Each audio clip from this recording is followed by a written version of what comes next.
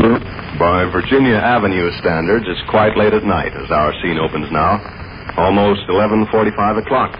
And here in the living room of the small house halfway up in the next block, we find Mr. Victor Gook and Mr. Rush Gook. Rush, clad in pajamas and bathrobe, occupies his father's easy chair. He seems uneasy. Vic, who has just this moment arrived home from a meeting of the sacred stars of the Milky Way, removes his hat and contemplates his son with disapproval. He's saying, Know what time it is? Getting on for 12. Or more romantically, midnight. Tomorrow's a school day, ain't it, my friend? Yeah. One takes advantage of one's mother's absence. How you mean? Mom don't allow you to sit up and read this late. This Third Lieutenant Stanley book is interesting as heck. Couldn't force myself to lay it down. And besides that, another factor. Well, since we're bachelors and our domestic routine is out of adjustment, I'll overlook the matter this time. Did you put the milk bottle out? Yeah. Front door locked? Yeah. I took care of the back. Suppose we hit the hay. All right. I was sleepy as a horse. Lodge meeting lasted later than usual tonight, didn't it? Uh-huh. Didn't break up till 10:30. Then a half a dozen of us dropped in at the Greeks and ate scrambled eggs and talked over the European situation. I bet I fall into a deep stupor the moment my head touches the pillow. Your pals show up to study algebra? Yeah, they did. Accomplish anything? Quite a bit. We asked each other review questions. Asked each other review questions the first 10 minutes and then devoted the remainder of the evening to jolly games and pastimes, huh? No, we stuck pretty close to algebra all the time. Who all was here? Nicer Scott, Bluetooth Johnson, Milton Welch, Smelly Clark, and Rooster Davis. A remarkable group of great gentlemen and brilliant scholars. They didn't break any furniture, did they?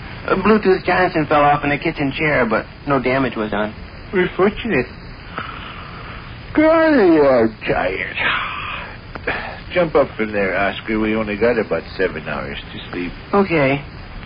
By the way, Rooster Davis whipped out a compliment for you. I'm much obliged to Rooster. What'd you say? Well, sir, it's a long, long story. He started out by passing... I'm afraid I won't have time to listen to long stories right at the moment, Coal Oil. Perhaps tomorrow... Just 1 second, Beg pardon? Wait a minute. You wish to chat? Rooster Davis is here. Once again, I beg pardon? Rooster Davis is upstairs in bed.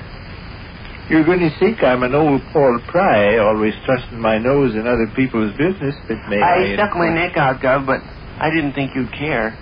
Suppose you... They got an automobile load of company over at Davis's house. A bunch of relatives from Grand Rapids, Michigan dropped in on him unexpected. Rooster was faced with the prospect of spending the night on a couch in the attic. I said, Rooster, by George, why don't you stay here? You're a kind man, Rush. I figured it'd be okay with you. If Mom were here, would she say okay? Yes, I'm pretty sure she would. Where does Rooster slumber? In the big bedroom. Yeah? After all, he's a guest. I couldn't put him down cellar or on the roof, could I? You understand, of course, you're not going to deceive your mother any. All she has to do is glance in the big bedroom and know it's been occupied. Oh, like I said before, Gov, I'm pretty sure Rooster's sleeping there'd be okay with Mom. I've put my friends up before. Why, just last month, Nicer Scott spent the night here. You remember. Let's see, Okay, I'm not kicking. Only I advise you to take pains with that bedroom tomorrow and see that Rooster leaves it as neat and orderly as he found it. Well, night-night, I must away. When you and Rooster see Rooster in the morning, tell him the tower with the blue border is the private property of your father and must not be disturbed. All right, I'll tip him off. Your brow is still furrowed with anxiety, slaveholder. Haven't I acted reasonably? Gus, there's something else. Save it for tomorrow. No, wait.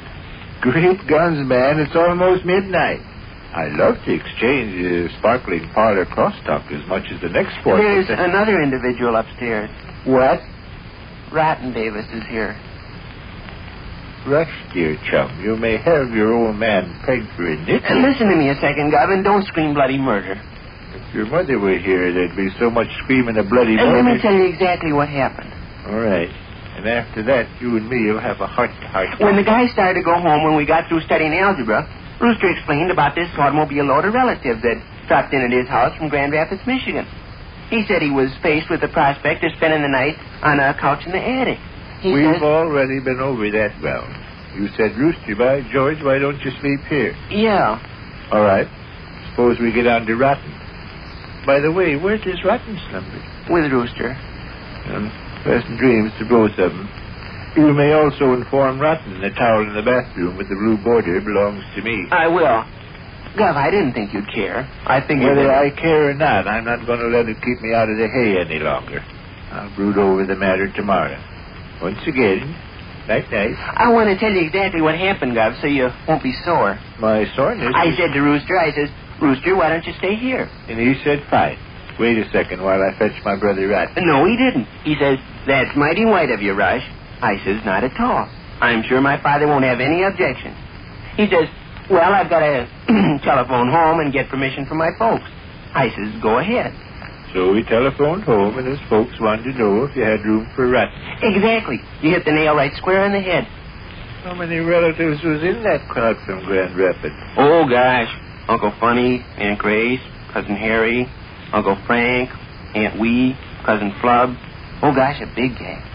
Well, so be it. As far as I'm concerned, Rooster and Rotten can sleep upstairs and welcome. The responsibility, however, in case your mother raises a kick, is entirely on your shoulders. That's understood. Fine. Well, a tender good night to you and your friends. I'm getting a little too old for this night owl business. I'm going to pull the covers up around my Just head. one more second, Gov. I'm afraid Rooster that telephoned home, and it was just like you guessed. He talked to his mother and told her I'd invited him to sleep at my house, and she wanted to know if there was room for Rotten. Well, what could I say? Had to say yes. Also, I figured as long as the big bedroom was going to be slept in anyway, what'd be the difference if two guys slept in it or if one guy I've absolved you from guilt, so polish. Let Rooster and Rotten sleep their heads off. Suppose we cut short this fascinating colloquy now. Wait a minute. Huh? Wait a minute. Wait a minute. Yeah. Rush. Rush, is there still a third party upstairs? Rush, is there still a third party upstairs? Yeah. Who? Roper. Roper. Roper who? Roper Davis. And Roper Davis? Rooster and Rotten's cousin. Now, listen, Gov, I appreciate you're going to swallow your shoes and scream like a panther. I don't blame you. The situation got out of my hands. If Mom had been around or you'd been around, it wouldn't have happened. The midnight bells will chime in a few minutes, and here I stand in my brilliantly lighted ribbon room. After Rooster telephoned home, we sat around waiting for Rotten to show up. Pretty soon Rotten showed up, and he had Roper with him. And Miss Davis figured if we had room for two guys, we'd have room for three. My hands were tied. I couldn't kick Roper out in the street. Could I? Could you what? Kick Roper out in the street?